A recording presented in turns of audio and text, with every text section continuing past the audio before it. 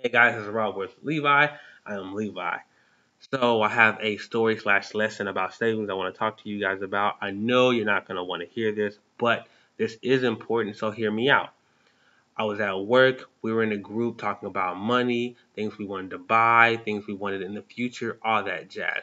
So I brought up the subject of savings. To my surprise, nobody is really saving like they should be saving. I mean, married with kids, just married, and single. Nobody really saves that much. And it kind of threw me off because everybody likes having money in their pockets. I know some people think that money comes, money goes, it's always going to be there. But what if that money's not just for you? What if it's for somebody else that may need help? What if there's a certain situation that you need to have some extra money in the bank for? So I piqued the interest of this one guy who pulled me aside later on and started asking more questions. He asked me, how can I start saving? Not just buying a savings account. He wanted to know, like, step by step, what he could do to start saving a good amount. So I told him how I started. And here's where it comes in. I started low and I started slow.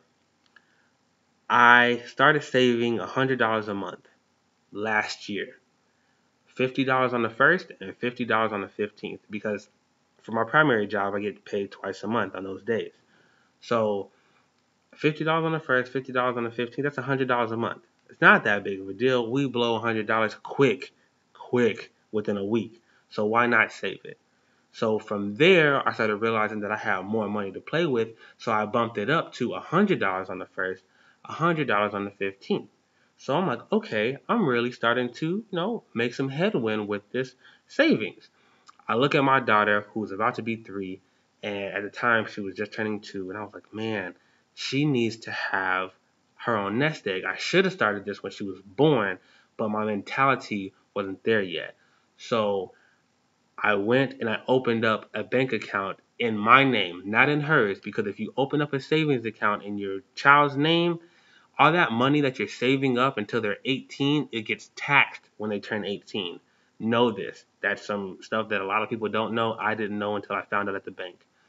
So I opened up an account in her name, in my name, and I started putting in $100 on the first and on the 15th for her. So I did the same thing for myself. And then I started doing the same thing for my wife. So now I'm saving $600 a month. I started off saving $100 a month. Now I'm saving way more than $600. But at the time, $600 a month, that's a big thing. That is a big thing for even people in their 40s to do, let alone somebody that's 26. So I started slow and I started low, and I just built up from there and realized how much money I really had to play with. Because, you don't think about it when you're going out to eat and you're traveling, you're having a good old time, and then you realize, like, dang, we're almost broke. Now, we always say that we're almost broke, but we save so much money that we're really well off when it comes to that. And really, everybody could be as well off because I know a whole lot of people that are making a whole lot more money than me. Now, I do have a second and a third job that I make money from. I'm a hustler. That's what I do. So I make extra money doing side things, and with the clothing line and talking to people and motivational speaking and stuff like that. I make a little here and there, but from my primary, we save a decent amount, and now my wife is working, so we add more money to it. So think about that. When you look at your paycheck next time you get paid, think of how much money of that is going towards your bills and how much money is left over. However much money you calculate to be left over, save a little bit of that. You could even start with $25 from your first check and 25 from your second check.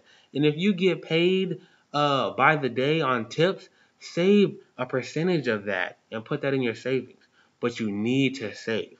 You need to, because one day it's going to come where you're going to need a couple hundred, and you're going to be thankful that you started saving low and slow and you built yourself up to saving a couple hundred a month. This is Raw Words with Levi. like, subscribe, leave a comment below. If you ever want to talk to me about anything, my email is in the description below. Talk to you guys later.